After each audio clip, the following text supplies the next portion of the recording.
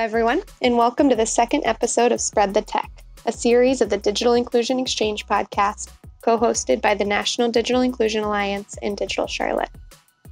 This series is brought to you through a sponsorship with Verizon to help digital inclusion practitioners adjust to the new challenges brought on by COVID-19. During this episode, Angela Siefer, Executive Director of the National Digital Inclusion Alliance, and Bruce Clark, Executive Director of Digital Charlotte, speak with Adam Echelman, the Executive Director of Libraries Without Borders, and Angelika Kluna, the Senior Electronics Program Manager of Goodwill Industries of San Antonio. During this interview, the hosts discuss with Adam and Angelika how Libraries Without Borders has adjusted and risen to the challenges brought on by COVID-19 on the national scale, and how partnerships with the local organizations like Goodwill Industries of San Antonio support those challenges. It is our intention that this conversation will help other similar groups learn from these two organizations and replicate some of the strategies they use. We hope you enjoy.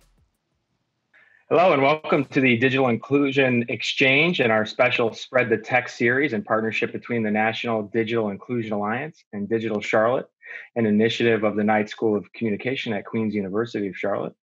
Our hosts today are Angela Siefer with the National Digital Inclusion Alliance and myself, Bruce Clark, with Digital Charlotte. We have two guests today. Joining us is Adam Echelman, Executive Director.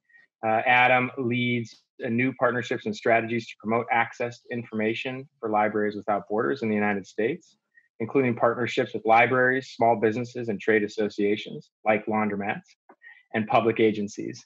Prior to his role, Adam launched the Legal Initiative at Libraries Without Borders in order to better connect immigrants in the U.S. with legal libraries and legal librarians.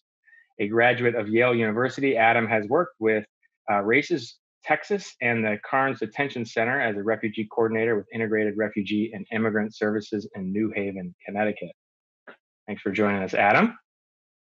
Also joining us today is Angelika Kluna, with almost 30 years experience in consumer electronics industry and startup operations. Angelika manages Goodwill San Antonio's electronic program, providing professional services such as e-waste management, IT asset disposition, data center decommissioning, and a community-based technology access program.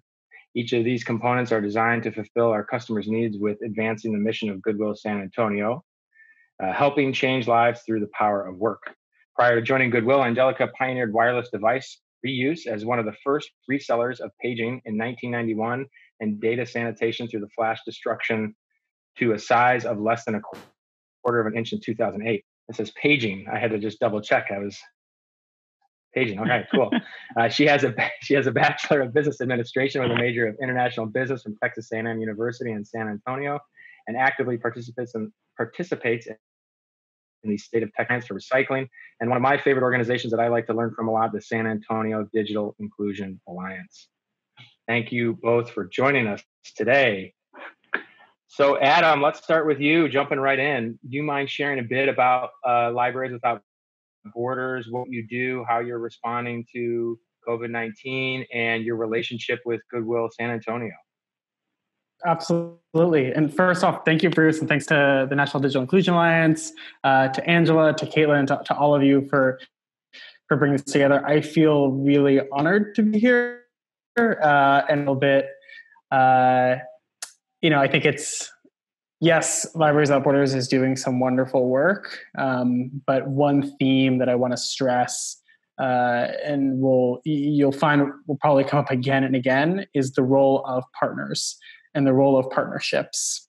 It's not just lip service, but stronger when we work together. And I think this actually is so critical to the work of digital inclusion.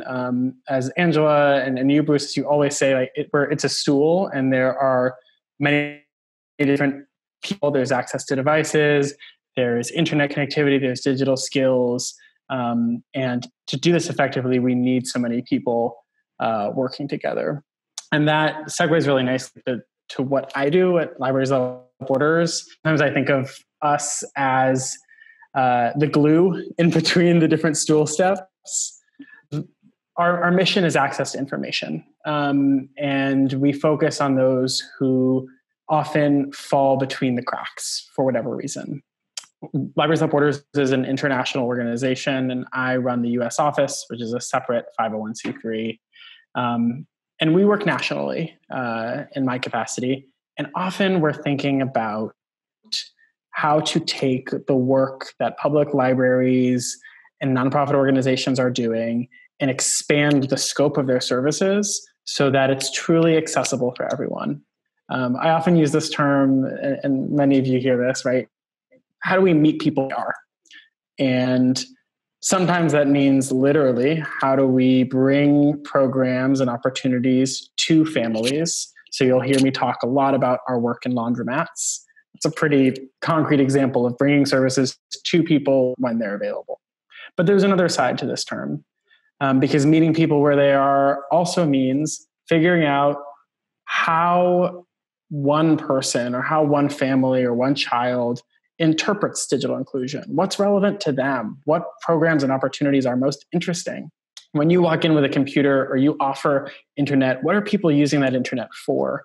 And how can we, in the broader sense, meet you where you are and provide services that are most interesting to you? So to give you the big national picture of Libraries Without Borders, we start off with programs. We work with a series of partners in a number of cities, San Antonio being one of them. We also work in Baltimore, in Detroit, Minneapolis, St. Paul, Oakland, California, and the island of Puerto Rico. Every project is really different because meeting people where they are means designing a project and a partnership that builds on the interests of communities and that also meets our partners where they are and figures out what skills they have, what gaps they might be seeing right now in their services, and what goals they have internally and externally. Adam, can I ask? One of the, Can I ask you, so meeting folks where they are in this current environment means that they are not near other people. So how are you adjusting your work today? It's been incredibly difficult. And I think you guys have heard this again and again. The bread and butter of our work is often focused on laundromats. So we operate programs in laundromats all across the US. And typically what we'll do is we'll train librarians, we'll train nonprofit organizations, we'll set up public Wi-Fi, we'll set up computers and laundromats as a pop-up library, essentially. All the services you see in a library, you can find in a laundromat. When all of the restrictions around COVID-19 started, the team had to totally reassess how we run our programs. We're very lucky in some ways that laundromats are classified as essential businesses in nearly every state. But also, we can't expect people to be socializing and to be using these laundromat libraries in the ways that they normally would. The computers that we have, just like at a library, they're not 6 feet away from each other. And we don't have affecting procedures that enable one person to use a device and then pass it on to another person. So we have a lot of concerns about transmission. What we realized was, rather than thinking about the specific technology or the specific tech training that we've been doing historically, we realized that laundromats are an access point, and that above all, one huge gap that we see both locally and nationally are the families who are not connected. Many organizations recognize that their constituents, the people that they're serving, don't have internet at home or don't have a device. But the only way that they seem to know how to reach them is by using the internet. And you can't reach people who aren't online by going online. It sounds like common sense, but you'd be surprised. And we realized a lot of families are still going to the laundromat. And it was an opportunity to get information, get technology, and get resources to people where they are. So we started a program in the past few weeks to disseminate refurbished computers and Wi-Fi hotspots and curated activities curated by local librarians, and in some cases, free books, put them all in a backpack and disseminate them through laundromats in the programs where we work. So just like you might, walk over to the library normally, and that's where you'd access the internet. In this case, we're saying, we know you have to go to the laundromat. let's use the fact that you're already there as a space to get you that device or get you that hotspot that you need so that you can continue learning at home. Because we can't ask you to be learning in the laundromat, but we know that you still need connection at home. In addition to that, we also realized that we needed to extend public Wi-Fi. So there's really two projects. One, we're delivering and distributing devices at laundromats to families. And the other one is we're expanding Wi-Fi from those laundromats into the parking lots and essentially creating, public Wi-Fi learning spaces. And I suppose this is where the partnership with Goodwill San Antonio comes into play. So I'd love to hear more about that. Yeah, I can kick this off and pass it over to you, Angelika. But one thing we've been doing in San Antonio is, we realized we needed about 100 devices to pilot this project. And we needed a supplier and a refurbisher that was local, that knew the community, and that understood all of the different challenges. And we reached out to Goodwill San Antonio, and Angelika and her team mobilized so quickly. And so as I was thinking about our work, honestly, it can't be done without folks like Angelika. Thanks a lot. I appreciate that, Adam. Our technology access program has been a really great way for Goodwill to support our key clients in the community. As many people know, the digital divide really affects the people who are in low income areas, especially in San Antonio. There's a real geographic divide. The wealthier parts of town have a significant access to devices and internet capabilities in their homes, and the poorer sides of town have restricted access, and very few of them have devices. So we actually started this program as a partnership in 2016 with the San Antonio Housing Authority in efforts to support their Connect Home initiative. And then just last year, we were able to open it directly to the public through some of our workforce initiatives. We have workforce centers where people can get training. And then we also have career centers where people can get help finding a job.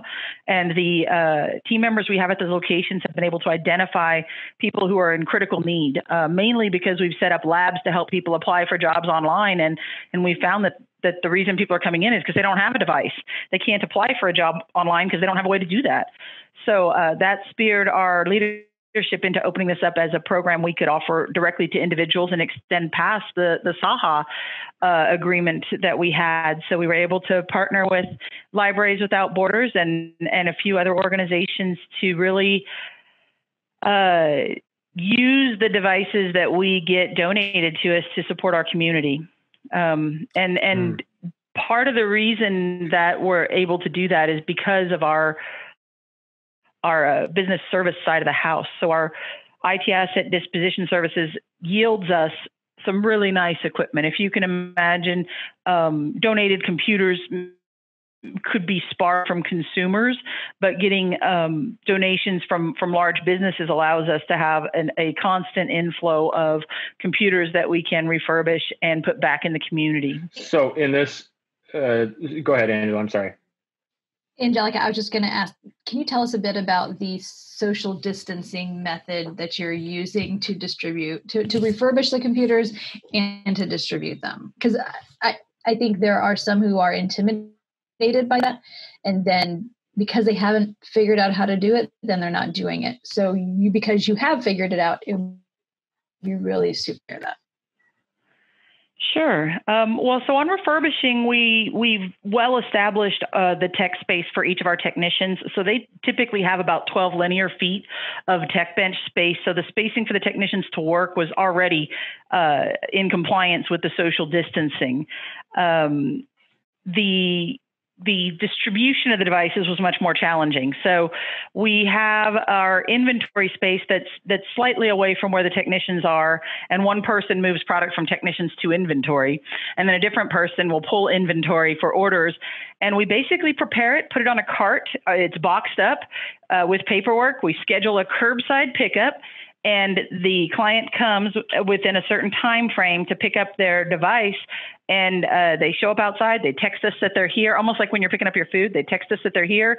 We run out there with the computer on a cart, and we step back. They sign the paperwork and take the computer, and then we step forward and grab the paperwork and come back inside. When we built it, the model, it seemed like, oh, this is going to be complicated. It's probably going to take about 15 minutes per customer. Let's plan no more than 4 an hour, just so we don't have any issues with, gatherings of too many people. It literally took less than 5 minutes. Everyone that comes to pick up, it's less than 5. We're still limiting to only 4 pickups an hour because we want to make sure that, depending on how people arrive, that we don't get too many people standing around waiting. But we are scheduling every pickup too. We're not allowing people just to show up. So that allows us to provide the distancing also that's required. Starting Monday, Texas has opened up our retail operations. So we'll be able to open our walk-in operations for people to get computers. And in order to address that, we are limiting our hours and limiting ourselves to only 2 people in our store at a time. So we're definitely promoting the curbside as the other option to provide more access to people, but then the store being open is the second option. So, Adam, same question. How are you? So you all are receiving the devices from Goodwill, putting them in the back with the other materials. Talk us through what that looks like. How do families know to come pick them up and things like that? Yeah, it's a great question. We rely, again, a lot on partners. And so in our laundromats, we work with the staff that's there who are, because those laundromats are essential businesses, they're essential workers. And it's kind of it's a win-win, we see. They're trying to promote their business. They're trying to show themselves not just as, a profit-making group, but also as a community-oriented business. And so what we can do is say, hey, for those loyal customers that you have, and folks that we already know and have identified are in need of a device, this is an additional incentive you can provide. So for those families that are coming in, they sign up in advance and they actually just text the manager, and then they arrange for the pickup. We also expanded to the San Antonio Food Bank. So we realized that laundromats were one space, but it wasn't necessarily the only one. And we wanted to broaden the scope of distribution because not everybody goes to the laundromat, and many families right now don't feel safe going to a laundromat, which is totally reasonable. So they're washing their clothes at home. And we had to ask ourselves if one of the roles that Libraries Without Borders can play is connecting and focusing on access. Who are we still lacking? And so that's how we ended up reaching out to the food bank, and they are doing a very similar process. So as folks come in and are getting food and resources, with that can come a backpack. And that includes, as I said, a refurbished computer, hotspot, and a number of curated educational exercises. So you said a hotspot. So talk to us about that. Are you getting them? How are you getting them? Are you able to still get them? Yeah. That's the great question. And that is the question of the year, it seems. So we've got one order in right now. So right now we don't have hotspots like a lot of folks. We're struggling to get them. We are hoping to have more hotspots to supply for each of the devices in the next few weeks from Mobile Beacon. But as you guys probably know, their inventory is shot right now, and there's a very long waiting list.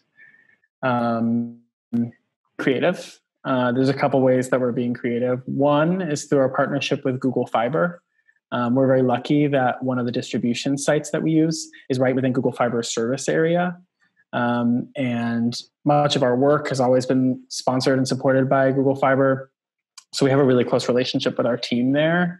And so one of the food distribution sites is actually blocks away from the laundromat, and it's within Google Fiber's service area. So we're working with them to connect people to some of their benefits for low-income families.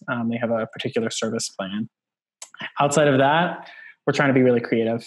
So we've been talking to a number of cellular network providers about distributing cheap phones, which can only be activated as hotspots. Many of you might have heard of this. It's kind of a backup that we're exploring right now. So the honest truth is right now our kits just have computers, and we're hoping to get those hotspots in the next few days. If indeed the supply remains low, as we expect it might, then we're going to have to get creative. So that means having guides on how to use Google Fiber. That means inserting cell phones and seeing if we can use those. And truly, I think much to the culture of Libraries Without Borders, like we're open to every and all options. I often say, we throw everything at the board and we see what sticks. Adam, what about the other internet service providers? Why only Google Fiber as a wireline solution? That came to mind for us. And this is a project that we've rolled out in the past few weeks. So we haven't been able to build strong relationships with the other groups. But honestly, it's an open call.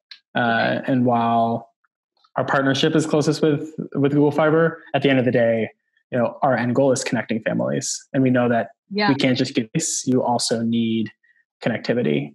One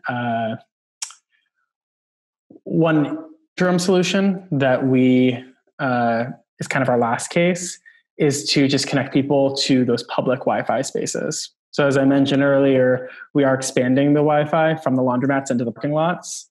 So there's a world in which, these kits only include a computer, some curated educational activities, and then a database or kind of a printed document that says, here's where you can access public Wi-Fi. In Texas, we're very lucky that a lot of folks have cars, not everybody, but we can feasibly say, drive up to the laundromat, hang out in the parking lot, and bring out your device. In other cities where we work, that is not an option. So why? So the internet service providers that have the free and low cost offers right now, is there a thought process behind not leading people to those? Do you have concerns about those? I do have a number of concerns around leading folks to the existing offers. I mean, the issue, as you guys know, is we get a lot of varying accounts on the effectiveness. It's still, I should say, like our number one option is hotspots. Our number two option is connecting folks to existing service lines, whether that's Google Fiber or another carrier in the city. Right. And option three is pointing folks towards public Wi-Fi. Gotcha. Okay. Super. Thank you. How are you expanding the internet outside of the laundromats? I mean, this is my understanding. This would be the service of that particular business, and so I'm imagining there's another partner that's helping there. But what does that look like, and how did you all help them do that? How far is it going? What does that look like? When it comes to I think, again, partnerships have a number of different levels to them. So partnering with a small business, partnering with a large corporation, partnering with a nonprofit, everyone has its own set of challenges. When it comes to our laundromats in San Antonio, we work with there's a kind of a general owner who owns all the laundromats in the city by and large. And he's been very generous throughout this process. So he's provided some funds in kind, helped us set up our initial media centers and all of the laundromats. When we came to him a few weeks ago, the idea of expanding Wi-Fi, he said, I'm happy to do it in a small set of pilot locations where you guys are already working. I'm nervous about doing it on a citywide basis because I fear that this would encourage loitering. And we said, great, we'll do it on a small pilot, and we're going to show you why this is valuable on a citywide basis. And so that's part of the proof of concept. And this gets to a larger, I think one of the larger things that I've been looking at over the past few weeks, everything that we pilot in San Antonio and all of the kinks that we're working out, whether that's what to do when we don't have hotspots, whether that's each of those lessons learned need to be scaled. So on a macro level, what I've been doing, when this first happened, we focused in on 2 of our cities. As I mentioned, we work in many different cities across the US. We focused in on Baltimore and on San Antonio for a number of reasons, but mostly because that's where we have the highest capacity. And as we were rolling out projects there, distributing devices, extending the Wi-Fi in the laundromats, I've been keeping pace with all of our partners nationwide and asking a very explicit question. What do you want to see from our pilot in San Antonio? What do you want to see from our pilot in Baltimore to your city? And what I'm hearing from most of our partners is as much data as you can possibly get. And more than the data, just the know-how. Normally when we're thinking about scaling a project from pilot to nationwide, it's all about data. But lately, funders and just partners in general are saying, we'll let the data slide, just tell us how to do it. So for instance, I was talking with a large public library system in the Midwest where they were explaining that they also want to do kits, and we're not the first organization to come up with this idea, but we're one of the earliest ones to actually roll it out. And there's a lot of pieces, as you guys have brought up, that make kits complicated. We're trying to time, do we have the device and the hotspot? We're also trying to get curated resources, and a lot of that's changing very rapidly. And there's little things too, like we ordered our first set of computers with Angelika's help, and they didn't have webcams. And we realized that particularly now, having a webcam is a huge deal. So we're trying to work around that and figure out if we can get additional cams and add them as an app. But it's tricky. And as we sort out the kinks with Angelika and her team at Goodwill, this gives us a proof of concept that we can share with so many other libraries, with so many other partners, because they want to know we're not the first ones who have computers without webcams, for instance. Yeah. On that point, Angelika, I'm sitting here in Charlotte, North Carolina. We've been Goodwill of the Southern Piedmont, doing some great work as well. Is there a mechanism for the Goodwills across the country to be sharing these best practices? And I'm not aware that they could be doing this, but I'm not aware that our Goodwill is yet doing what you're all doing in San Antonio. And so just being here is great, so I can take that idea back to them and call them after this call and see what's going on with that and how they might learn from you. But is there some network of sharing that's going on to help that? Yes. So Goodwills, as you mentioned, are all independent, right? They all operate in their own little service areas. And the 2 sides of the business I run for Goodwill, the electronics recycling, IT disposition, and then the redistribution of the refurbished equipment in the electronic store, are not really both in many Goodwills. There's actually only 2 Goodwills that are doing this right now. It's us in Orange County, California. And I'm not even sure Orange County has a specific technology access program. I know they are selling refurbished devices. There are a lot of Goodwills that do refurbishing. They're Microsoft registered refurbishers. They refurbish and put Windows 10 on computers and sell them in their stores. And I've worked with our overseeing body, the Goodwill Industries International, to try and identify them and partner with them and build some best practices.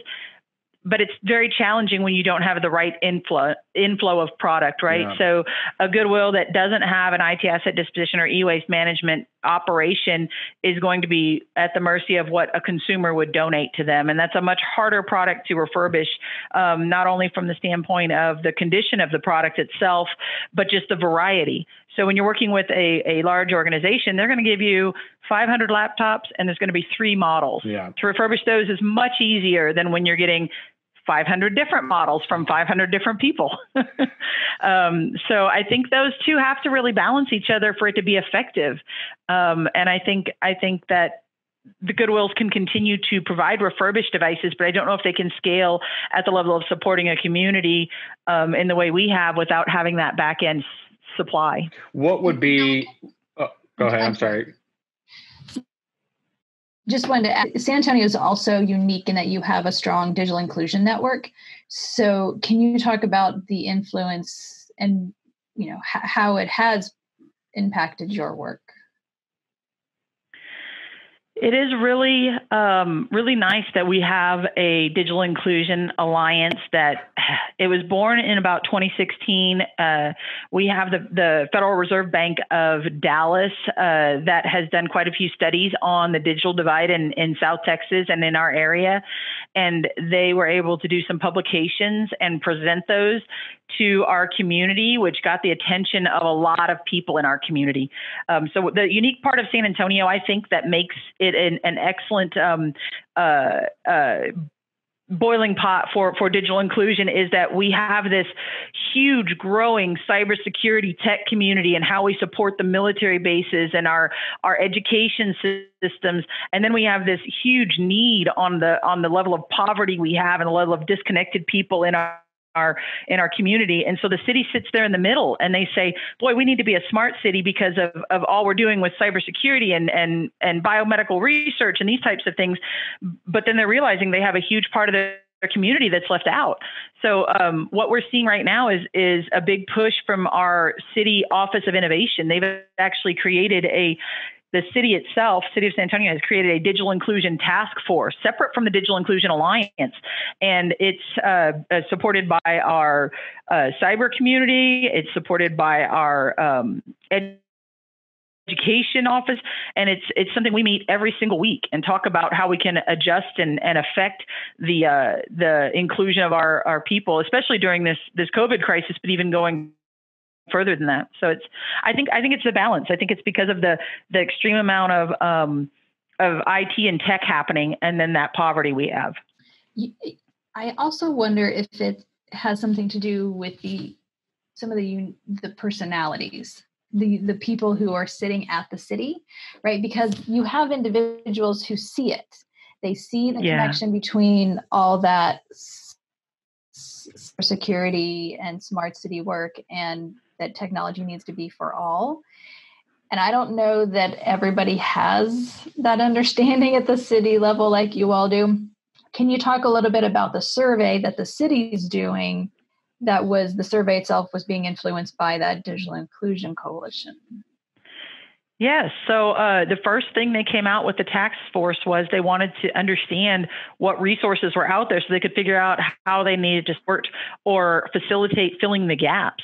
So we met on the task force and kind of drafted some questions that I answered as to, you know, who's serving who, what part of digital inclusion are they serving, what resources do they offer the community, what do they need, what impacts are they making, how long have they been doing this? And the survey went out about 2 weeks ago. We got our first update this week on the responses. So it's been very, very engaging. And I think it's interesting, Angela, that you talked about our city. I can't say enough good things about our city managers and our city departments and the things they're doing. I feel very honored to be a part of it and to have them leading us. What they're doing through this crisis has been really inspirational. So I was curious about where the devices that are going to Libraries Without Borders, where would they be going if they weren't going there? And when was the decision made to open? Was that a COVID-related decision, or had that already been in the pipeline? So when we started this program, when we started working with SAHA, we were this back end operation. So we worked in the background and we did not have a public facing distribution. January of last year, we finally were able to open a public-facing electronics store, which allowed our team, to actually have technicians and qualified people talking to individuals to identify what they need and provide them the right product, and allowed us to really produce more product and put it back out in the community. So when we opened our store, that's really what triggered off our technology access program's growth. So partners like Libraries Without Borders, we also partner with several other nonprofits that have different or related missions, right? So a lot of our partners are education-based. They provide education services, and they have students now that they used to provide in a classroom setting, and they have to provide online. So we've met that need. We have a lot of employment partners, so people who are out helping people with job search and careers and those kinds of things that we've been able to help support with devices. Our goal is to put as many as we can and back into our product doesn't warrant that if it's not a good enough condition or if the demand isn't there, which we haven't seen yet. But if the demand weren't there, we would find ways to reuse the product elsewhere. So like a wholesale option or something like that. I think one interesting point to add, like when I look at the work with Libraries Without Borders and our partnership with Goodwill San Antonio, in some ways we're just a drop in the bucket. Angelika has a whole set of partners that are all requesting this, including, community members that are going directly to Goodwill and soliciting, and buying refurbished devices themselves. I think what has been so inspiring and great about our partnership with Goodwill San Antonio is your flexibility to move quickly and to think both short-term and long-term. So, we started off with them just purchasing 10 devices and saying, we're going to try to come up with some creative distribution models for these 10 devices. And we're going to troubleshoot with you guys. And we're going to see what works, what doesn't work, what are the things that we're getting feedback from, and who are we giving these to, and what kind of complaints are we getting? And then we're going to scale that out and build that out as we move along. Flexibility and that ability to innovate is core to what I get to do at Libraries Without Borders. Often, we're of refurbished devices. Nationally, we're by no means the largest space for public access computers. Most people go to the public library if they're looking for a public access computer.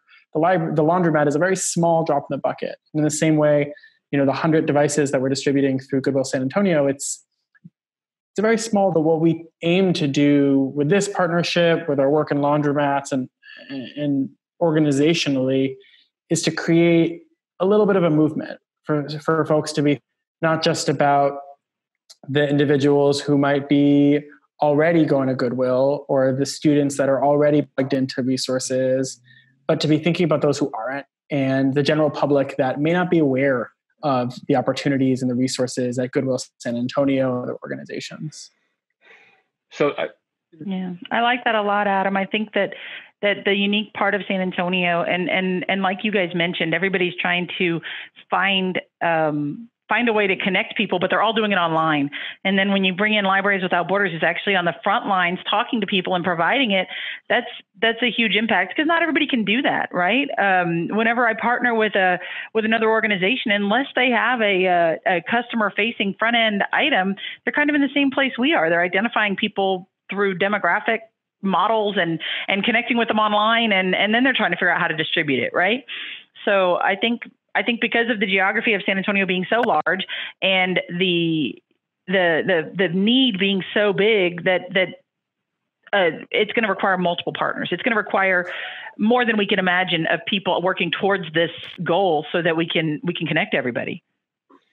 So we've been hearing from some of our other nonprofit refurbishers here in North Carolina that, just like the hotspots are really hard to get, many of their the supply chain that was providing these laptops to these refurbishers are also having less and less because they're having to give them to their employees who need to work remotely. And so there's, hopefully on the backside of this, there's like truckloads of laptops being dropped off. But are you also sort of a two-part question? Like maybe not.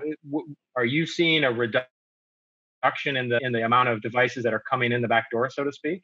And how do you imagine that impacting our ability or your ability to continue to service through the Technology Access Program?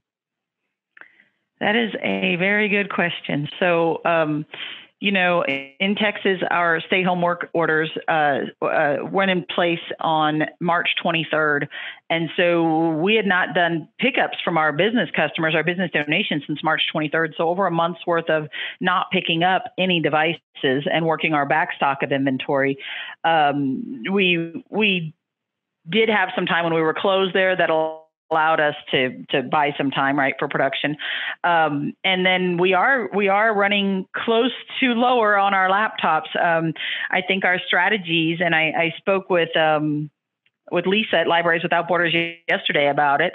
Our strategies are going to be to maybe look at desktops. Are they an option, right? Are we identifying that this end user really is going to use this device at home? And granted, the whole logistics of getting it to their home may be a little bit harder, but it's going to be available now, not while everybody's waiting for a laptop, right?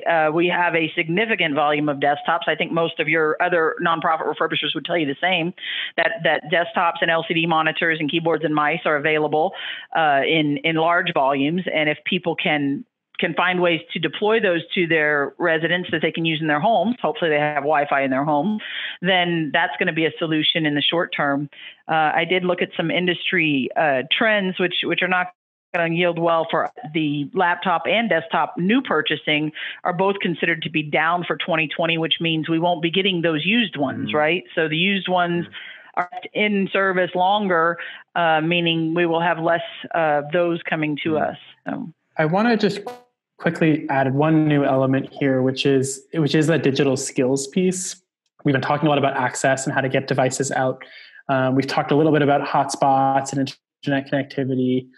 There's a third piece, right? And that is, how do we also ensure that those who have devices know how to use them and are supported in setting up those devices?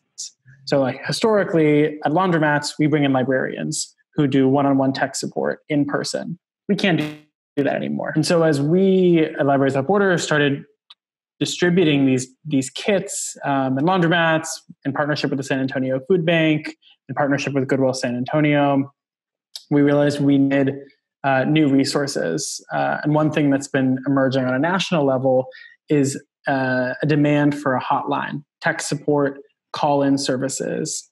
And I want to highlight a couple things. First of all, the work that Angelika and her team have been doing to expand their hotline and their tech support services, and also the work of some of our other partners. So we work really closely with the San Antonio County, which is called Bexar County, and their all digital public library known as Bibliotech.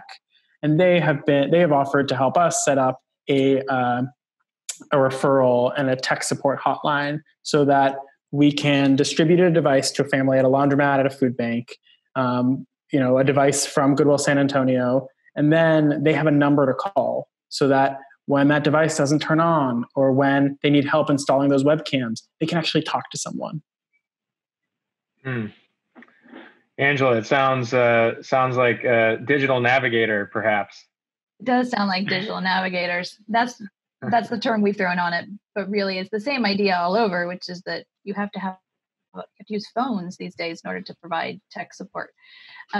So Adam, with how you've set that up, is it folks calling into a hotline and then someone takes a message and then someone else calls them back, or do they, when they call into the hotline, is that the person that assists them? So it's definitely emerging. What we're doing right now is it's honestly it's a do what we can when you can. We have a tech in-house funded through the Media Democracy Fund, and they've been taking some of the calls. Others we can circuit through Goodwill San Antonio, and we're still building out the system through Bibliotech. But I think it does underscore that there's a huge need for digital navigators. As I mentioned, I work nationally, and in the city of Baltimore, we see the same problem. And we've been working with them on a coalition-wide basis to figure out a set of volunteers who could help staff a tech hotline from 9 to 5. But it's a pretty high investment, honestly. Mm-hmm. Yeah, we do open office hours with a video or a phone. And we offer it in English and Spanish right now, and it's just been limited hours but open. So we communicate a lot with our partners and trying to get the word out. But same thing is trying to figure out how do you provide that service more broadly and get the word out and have people feel trust in calling that number, that they're going to talk to somebody and get any sense to them. So, but we are approaching our time here. So I do want to be respectful. I'm sure there is a Zoom that you have to go jump on immediately after this one. But just real quick, do either of you have any sort of parting words, anything that we didn't ask you that you would like to say before we jump off? And Angela, anybody say? No, I really appreciate the partnership with Libraries Without Borders and being able to share this with the National Digital Inclusion Alliance and Digital Charlotte. I think there are so many things we can do together to help bridge this divide, and just talking about it, I think, and sharing the best practices is great. So I appreciate you inviting me. Great. Yeah. Thanks for being here. I want to just give a quick nod to some of the funders, particularly Google Fiber, but also the San Antonio Area Foundation, in part because what I've seen in the past few months is a lot of folks who recognize the value not only of digital inclusion, but also of risk taking. A lot of what we're doing right now it's a little bit uncharted territory. So many of you have probably read, schools, particularly city schools around this, to get Chromebooks typically to students. That's an amazing effort. And we're such huge fans of that. But it's harder to reach those who have, as I said, fallen between the cracks. Returning citizens, adults, learning adults, youth who, for whatever reason, don't qualify. And for that group, I've been so impressed by the community of partners like Goodwill San Antonio and by foundations that have been able to say, try something out, experiment with laundromats, try food banks, figure out how you can reach people, and tell us what you learn. And so I think that culture is a silver lining of this crisis, honestly. For so many, this is a really dark moment, but I feel really grateful to be surrounded by organizations that are willing to take a risk and try, and who care about this issue. Fantastic. Well, Adam, Angelika, Angela, thank you. All three A's. I just realized that as I said that together. And yet we still talk to you, Bruce. C. I'm B and C, so you guys are all A's, and then I got it's all makes sense, right? Yeah. Well, thank you for joining the Digital Inclusion Exchange and our special Spread the Tech series in partnership with the National Digital Inclusion Alliance and Digital Charlotte Initiative of the Knight School of Communication at Queen's University of Charlotte. So thank you all for joining us. Thanks, Thank everyone. Thank you.